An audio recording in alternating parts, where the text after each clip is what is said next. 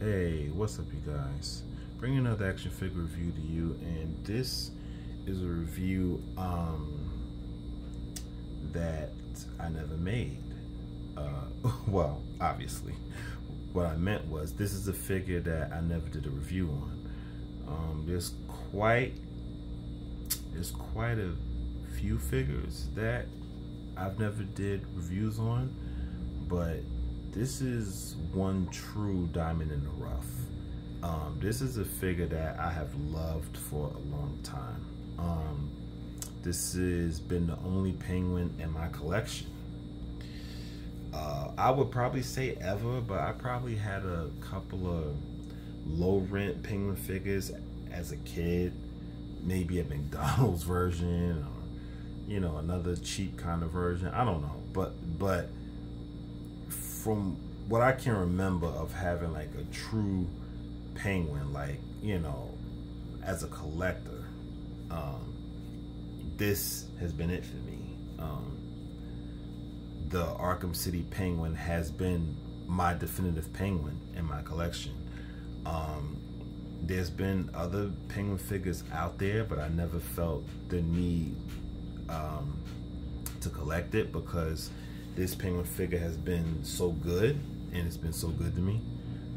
And it is just a great figure that has lasted me a long time, and it's it's aged very well for me, and it's a penguin figure that is just fantastic. And I have enjoyed having him in my collection for years. So I guess you wondering to yourself, why am I making this review now? Well, McFarlane recently came out with a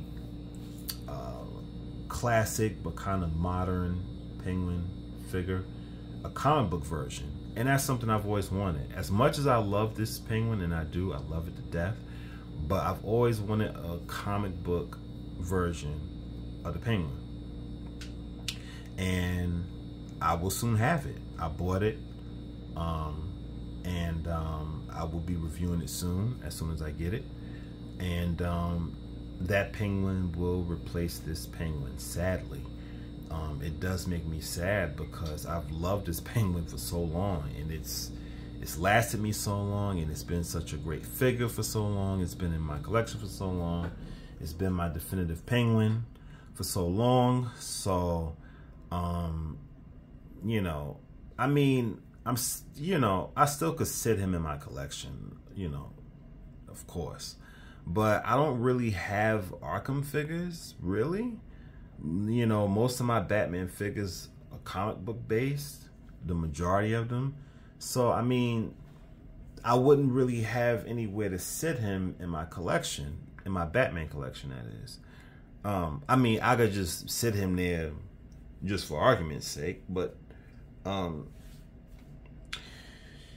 sometimes I'm weird, so but I mean, am I always going to keep him? Yes, I'm always going to keep him. I love this figure too much, and yeah, this figure really means a lot to me.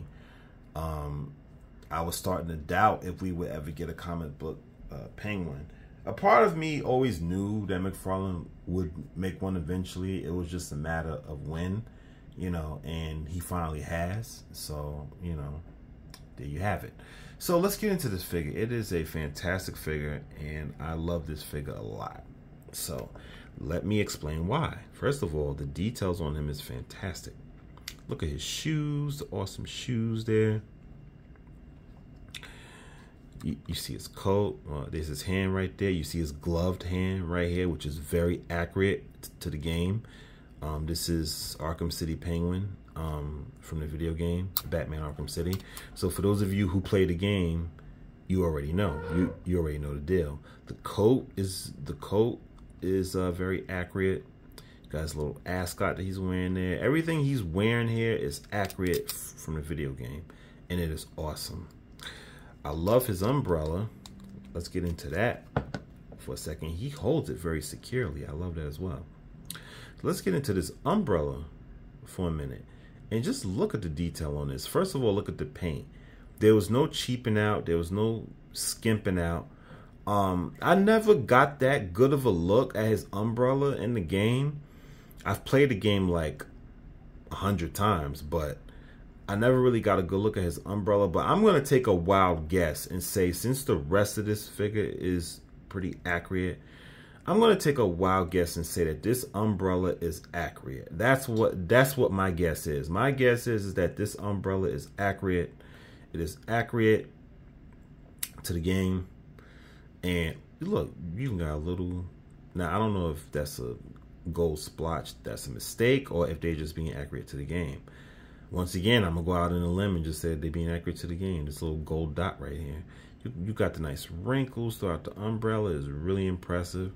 You even got the gold paint here on the end of the umbrella, which is fantastic. You got the little notch there. Got more wrinkles. You got the gold. You got the gold mixed with this chrome silver throughout, and then you got the red painted eyes. And already I can tell you I've seen the McFarlane umbrella with the comic book penguin. I'll probably compare both penguins once I get the McFarlane comic book penguin. I'll most likely compare them, but I can already tell you this is a better umbrella. Because McFarlane did a Arkham City penguin, and it's not as good as this one. Now, is it a nice figure? Yes, it is. I'm not knocking it, but it's not as good as this one. First of all, the hat is removable. That's right. The hat is removable.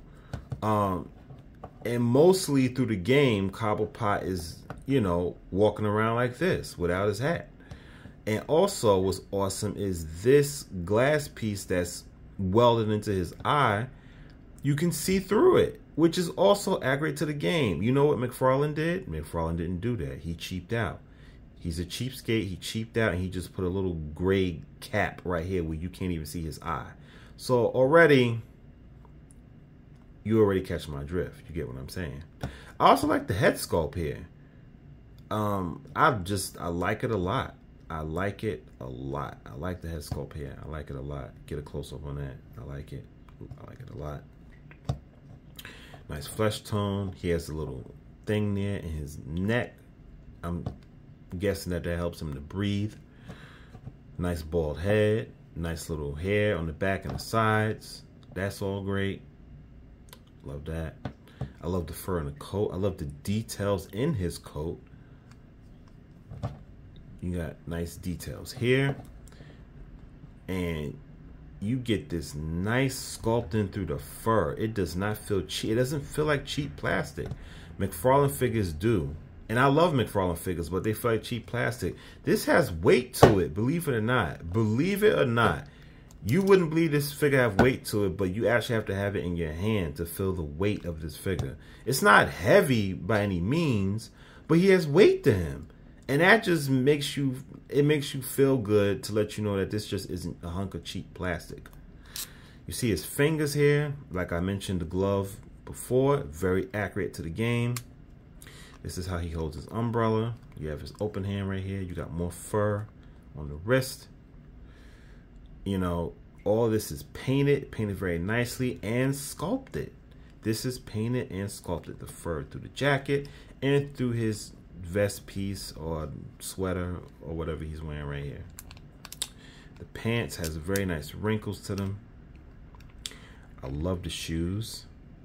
I love the shoes. I absolutely love the shoes. Very accurate to the game as well. I give McFarlane that. He did do this, I think. So you got nice pockets here. So this is a very good figure. And for a long time, I've kept this penguin for a reason. I kept him for a reason because this is an outstanding figure. DC Collectibles, I mean, they were just on the money back in the day. They were doing things that McFarlane obviously is not doing now. So, well, his hat fell off. You know, sometimes you gotta put his hat on there just right. It's not as easy. But you know, I'll leave it up for the sake of the rest of the review. So, you ain't gonna get much articulation out of this. There's nothing in the waist, right? Oh no, there's something in the waist. Oh, I was wrong there. He got a little something in the waist there. A little twist, a little waist twist there. But you cannot move his legs at all. His legs is static like a statue. But I don't care. I don't have a problem with that. This is Oswald Cobblepot. You're not trying to get dynamic poses out of him. He has rotation in the arms. It can rotate out. It cannot bend. It's just in this static bending pose. You cannot bend it or move it. But like I said, you can rotate it and you can move it out. And there's nothing in the feet either. So if you're wondering, you can rotate his head. And that's pretty much about it for the articulation. I was surprised that he had something in his waist. That was a surprise. For years, I never knew that. So I learned something new about this figure. Unbelievable. But this is an unbelievable figure. This is a fantastic figure. And it is a classic. In my opinion, I would say, instead of getting the McFarlane version of Arkham City, in my opinion, I would say get this version. Because it's the superior version. It just is. It is the superior version. The sculpting is better. The paint is better. You may get a little bit more articulation with the McFarlane Penguin, I think. But you can't beat this figure. This figure is absolutely outstanding. And for me, it's timeless. I will never look at this figure and think that this figure is out of date, even though it is. But I would never view it that way because it is just an outstanding figure. This is just one of those figures that stands the test of time. And it is a fantastic figure, and I would have forever kept this as my Penguin if McFarlane never came out with a comic book version. This would have been my forever Penguin.